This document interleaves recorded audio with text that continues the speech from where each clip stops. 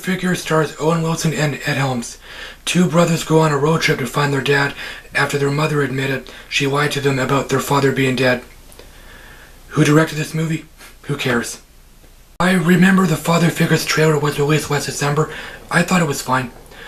Father Figures was pushed back to now for whatever reason. It should have been released in January. Father Figures was okay. It's a disposable comedy. I'm sure lots of people disliked it. Owen Wilson plays Kyle, a successful businessman. He works for a barbecue sauce company. He doesn't have any kids. He has a hot girlfriend. Kyle is a laid-back, spiritual guy. He believes the universe guides you. Owen's last movie, Wonder, came out last month. I enjoyed it. I said Owen is a random actor to me. I was being hasty. I like Owen. He isn't one of my favorite actors. Ed Helms plays Peter, a proctologist. His private life isn't good because he's divorced, single, and his son hates him. Therefore, he's driven to find his dad. Peter is an angry, uptight guy. He's jealous of his brother. Owen and Ed have good chemistry. I initially thought they had okay chemistry. I'm not sure if chemistry has a middle ground. I quickly thought about Baywatch. Some people hated it. I thought it was okay. Dwayne Johnson and Zac Efron had good chemistry. This movie is serviceable. It's funny. I chuckled a lot. I laughed out loud a few times. Yeah, there's plenty of cursing, but there isn't much raunchy humor. These brothers go on a wild goose chase searching for their dad. They meet a few guys their mother dated. This movie is lazy. The laziest scene was Kyle and a little boy peeing on each other. I'm not kidding. They're at a rest stop. The kid likes to pee on people for fun, so he starts peeing on Kyle. The kid's father tells him he has to pee on him so he can stop, so they have a little peeing war. That was cringeworthy. J.K. Simmons plays Roland, one of the father figures. It's a small role, but he was still good. Roland is a financial advisor. He's a tough guy. He owns a gun. He's paranoid of thieves breaking into his house because breaking and entering is common in his neighborhood. Speaking of J.K. Simmons, I haven't seen Whiplash yet. It came out in 2014. I think he won an Oscar, I'm not sure.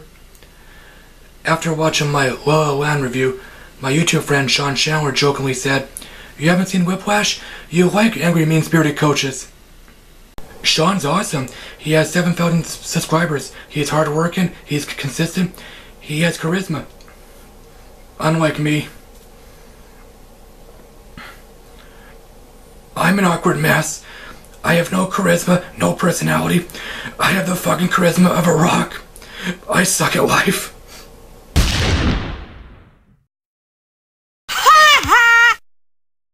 This movie is a little overlong. The first act was a little overlong.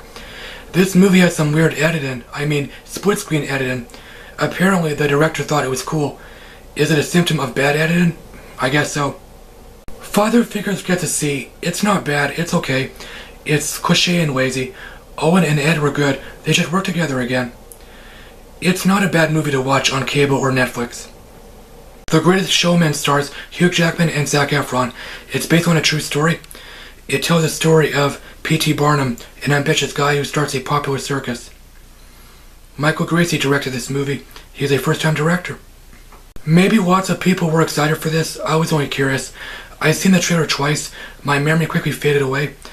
I'm not a huge fan of musicals. This was my second VIP experience. The first was Baby Driver. The Greatest Showman was okay. Hugh Jackman was the best actor. I'll miss him as Wolverine. P.T. Barnum is a smart, charismatic guy. He loves entertaining people, and he loves his wife and 2 daughters. Zac Efron was good. I already forgot his character's name. Sorry, guys. He is a theater actor who agrees to become P.T.'s assistant. He's likable but underdeveloped. He's not a snob like his parents. The singing was definitely good. Was anyone auto-tuned? I guess the kids were, it doesn't matter. I really watch musicals. Zac Efron was good as he should be. He made a few musicals before. He starred in Hairspray, which is 10 years old now. I skipped it. And he was in the High School Musical series, which I skipped. Dancing was good. They were well choreographed. Nobody was lame or shaky. Hugh and Zac are good dancers. Their little dance was great. I'm sure these musical numbers took hours of rehearsal. Showman is visually stunning. It's beautiful. Say what you want about this movie, it's not ugly. This movie has real sets. Maybe there was one digital set. Yeah, the animals were digital. That's to be expected. Showman is a 20th Century Fox movie.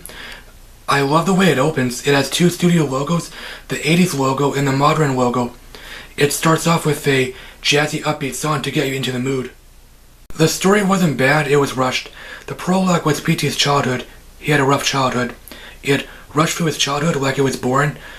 We should have seen more of his childhood, more explanation. I guess there were a few deleted scenes. The characters were mostly weak. Zad's character was likable but weak. Of course, we know a lot about P.T. Barnum. His wife has personality. This movie explores Barnum's career and personal life. It explores how his career affected his personal life. The Greatest Showman gets a C. It's not bad. It's a serviceable, charming musical. Like I said, I'm not a huge fan of musicals. I really watch them. The actors were good. The dancing was good. It doesn't have much substance. Thanks, as always, for watching, guys. My Twitter link is down below. Let me know what you think of these movies. Did you like them or hate them? I'm sorry my reviews are lacking. I'm an awkward mess. I haven't forgotten about Bright. I'll watch it very soon. I'll talk to you later. Alrighty then.